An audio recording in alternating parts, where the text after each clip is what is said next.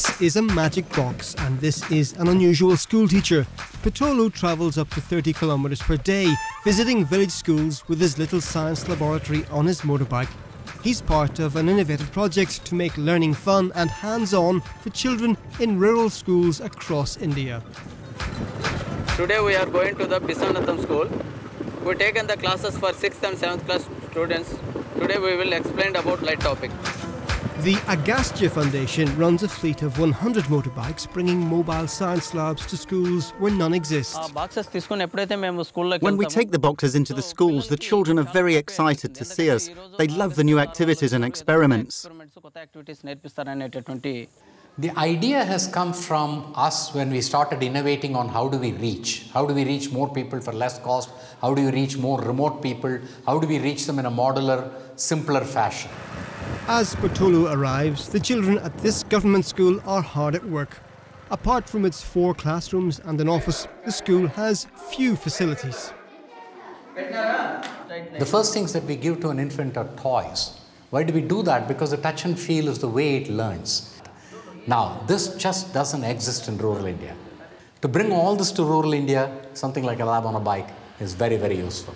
The children's excitement is evidence of the scheme's success.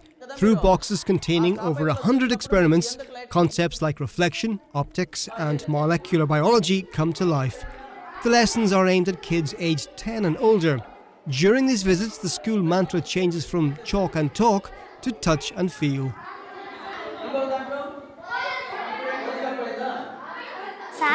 Our teacher teaches us through words, but here we learn through words and with experiments.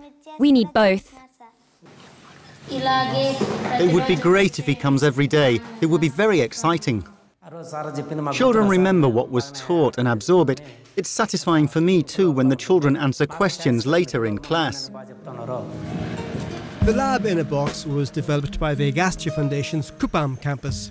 Its team of passionate educationalists aim to create engaging science and maths models adapted to the budgets and logistics of rural schools.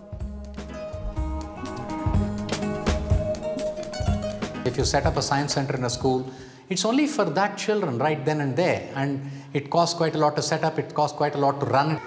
In a shared services model, where both the infrastructure and the soft infrastructure, which is teachers, are shared amongst several schools, automatically the costs come down because you divide it by a factor of 10 or 20 or 30, depending on the number of schools that you serve.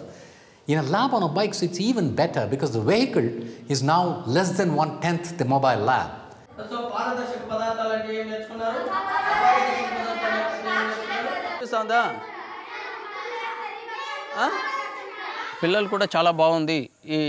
Children tell me they've learned something and find the experiments very interesting.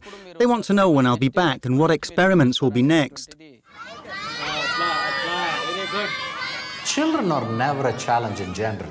Once you give them the opportunity to learn, they will just absorb it.